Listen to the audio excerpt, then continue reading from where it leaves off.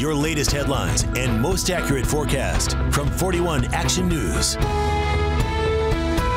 Good morning. I'm 41 Action News anchor Lindsay Shively. Today we could get an update on the return to school in the largest district in the area. The Olathe Board of Education has a special meeting tonight at 6. At least 3 major school districts in Kansas will implement that later start date. KCK and Blue Valley will not start school until September 9th. And last night, Shawnee Mission announced it won't start until after Labor Day, but no exact date has been decided. However, Kansas schools are not required to push back their start date now. Today, road crews will begin opening all new ramps from 435 to I-70. The northbound 435 ramp to east and westbound I-70 will open first. The southbound 435 ramp to east and westbound I-70 will open next week. Construction still moving forward on the remaining ramps and bridges, and all that work is expected to be done in December.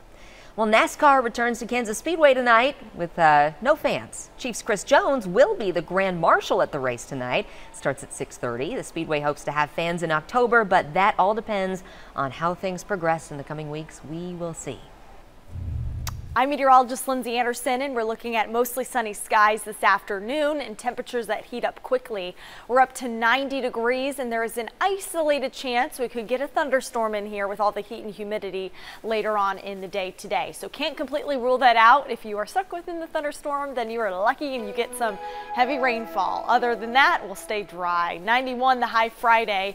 Saturday we're up to 93, and Sunday is the hottest day of the week, near 95.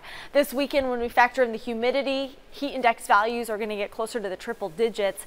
But luckily, it's not going to last forever. We're going to see a nice cool down early in the week with thunderstorm chances. You can get the latest news and weather anytime at KSHB.com.